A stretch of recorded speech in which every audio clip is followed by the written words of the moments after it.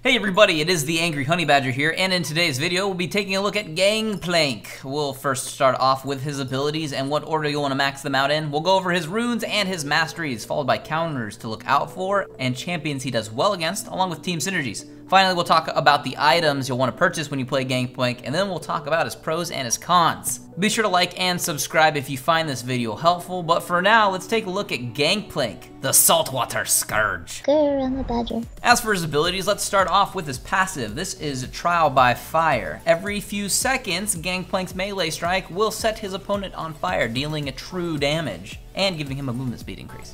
As for his Q ability, this is his Parlay. We're going to be putting a point into this at level 1 and maxing this out first.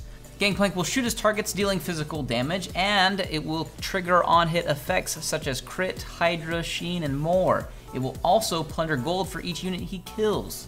Plundered gold will change into silver serpents that can be used to upgrade his ultimate. We'll talk about that in a second. As for his W ability, we'll put a point into this at level 3 and max this out last. This is his Remove Scurvy. Gangplank eats oranges and everything's K. It cures crowd control effects and restores health. As for his E ability, this is his Powder Keg. We're going to be maxing this out second. Gangplank uncovers a powder keg at a target location. If he attacks it, it explodes, spreading the attack damage in an area around it and slowing them. And as for his ultimate, this is his Cannon Barrage. Gangplank signals his ship to bombard an area, slowing and damaging enemies. As for its upgrades, there's Death's Daughter, Raise Morale, and Fire at Will. I recommend putting your first serpents into Death's Daughter, and then Fire at Will, and finally Raise Morale. As for his rune page, I recommend taking Crit Chance Marks, Health per Level Seals, Cooldown Reduction per Level Glyphs, and Crit Chance Quintessences. For his masteries page, you'll want 21 in the offense and 9 in the defense. Here's the page I like to take. As for champions that counter Gangplank, let's start out with Pantheon. Pantheon's passive can provide a lot of durability against Gangplank since it will block your parlay. This means he can tend to outtrade you with his spears in the early game, gaining an advantage. Next is Fiora. On similar principles, Fiora can block your parlay with her Repose. She can also trade large amounts of damage early, forcing most Gangplanks to play a lot more passive through the rest of the laning phase. Finally, there's Riven. When isn't Riven annoying? Riven can easily negate your Q with her shield and has high mobility, which is a killer against Gangplank. Sit back and farm as much as you can and get gank support because you're probably gonna die. As for matchups that favor Gangplank, let's start off with Nasus. I know some people will disagree with me on this, but Nasus just wants to farm, so does GP. But GP will make more gold from farming and will have better combat stats from it earlier. Also, your harass is much better, and you can negate his slow with Remove Scurvy. GP wins this. Teemo is next. He dies to very little amounts of damage, and he's usually hard to get to because of this, but luckily for you, you can harass him with your Q and easily keep him at your distance. Also, one lucky crit at low life can easily kill him. Finally is Malzahar. You normally won't be laning against him, but if you happen to be rocking some GP mid, you can eat oranges and BK from his ultimates. Also, I believe in you, and you can win the game. Does that help? As for champions that synergize well with Gangplank, those include Nunu, Amumu, Sivir, Hecarim, and for the love of God, I can't believe I'm saying Galio. Nunu, Amumu, and Galio all have synergizing ults that can stack up and help deal damage in fights. Sivir and Hecarim, with an empowered and sped up GP ult, can crush on engagements with teamfights. As for the items I like to take when I play as Gangplank at level 1, I like to start off with the Crystalline Flask and Health Pots. I just want to farm throughout the early game with my parlay, and we just want gold, silver serpents, and we just want to get big. We want to afford big items fast, so this is what we want to start out with. Our first trip back to base, I usually will be picking up an Avarice Blade to get even more gold regeneration, and we're going to be using this item anyways when we pick up a Statikk Shiv. But before we pick up the Statikk Shiv, while we have the Avarice Blade, we might get the first part of our boots, but we're gonna want to rush an Infinity Edge. The damage dealt from the Infinity Edge on our barrels and just on our Qs is a lot and can definitely start to swing the advantage immediately in your favor.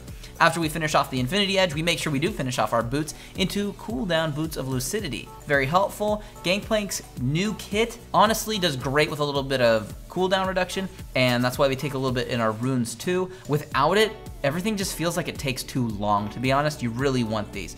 Also, you will then be picking up the Statikk Shiv because we want the crit chance, the movement speed, and just the damage that it really gives us. It synergizes really well with that Infinity Edge. The next item that I like to build actually will be a Bloodthirster. We pick up the Vampiric Scepter, which gives us the lifesteal that we need, and another BF sword combined will make us the Bloodthirster.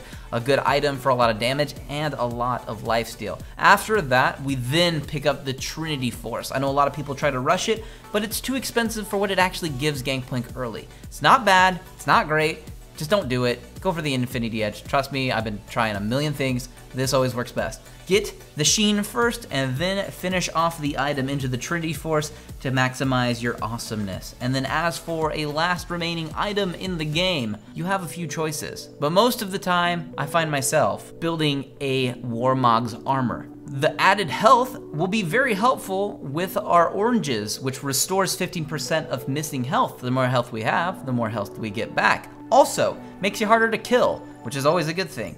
Now, if you wanted to change the build up and go completely crazy and go tanky after the first 3 items, I'd actually then just drop the Bloodthirster and get the Triforce with the other 2 items in your boots, and then build some more defensive stats. Probably a Spirit Visage and a Randuin's Omen would be my choices.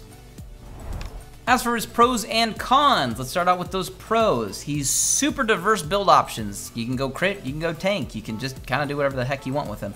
Then he also has God mode split pushing. The new GP out split pushes anybody, I kid you not. And then he has a built-in heal and Quicksilver Sash. Super important things. A global ultimate means he can make an impact whenever he is split pushing. And you are a pirate, for the love of God. He's a pirate, that's awesome. And for those cons, he has an expensive build path for damage. Using Remove Scurvy at the wrong time will get you killed. Weak to gap closers, he does not like that. Super dependent on items for meaningful trades, which is why we try to get that Infinity Edge early. And a full damage build means you are squishy, so be careful. Be careful, but get the Warmogs, it does help. And as for my personal thoughts on Gangplank, I'll be honest, I did even tweet that I was not a fan of new GP at first, but it's because of the way he scales through the game now. It doesn't really feel that much different than old GP, but it's just the scaling thing. You gotta get used to it. So he does a lot of damage, and once you start to get good with his barrels, those things crush in team fights. Setting them up appropriately and not letting them defuse them takes a little bit of time. Be patient. But once you start to get all that worked out, you will start to crush in team fights. It is so fun, and Gangplank remains super fun still because not a lot of top laners can build the damage he typically does, and just walk into a fight, not care, eat oranges, and just kill people. It's super fun. I find him very fun to play. I'm gonna keep playing him. Hopefully they don't nerf him. I actually hope they buff the cooldown crap on his barrels early because that seems to be the most frustrating part of his kit. But besides that, Gangplank is super fun. Farm up for sure. Make sure you shoot the barrels to kill minions for more serpents. You'll enjoy it. The game will go fine. You'll win. Trust me. I believe in you. But that is a build for Gangplank. I hope you all have good luck with it on the fields of justice, and I'll see all of you in the next build video.